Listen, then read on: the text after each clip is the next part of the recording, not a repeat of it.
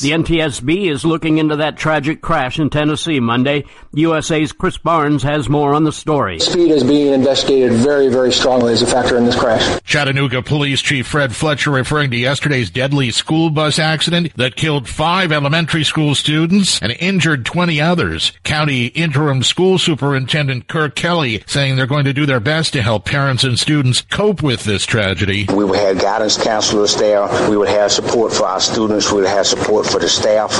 We would have support from members of the community. The bus slamming into a tree. Driver Jonathan E. Walker facing vehicular homicide and other charges.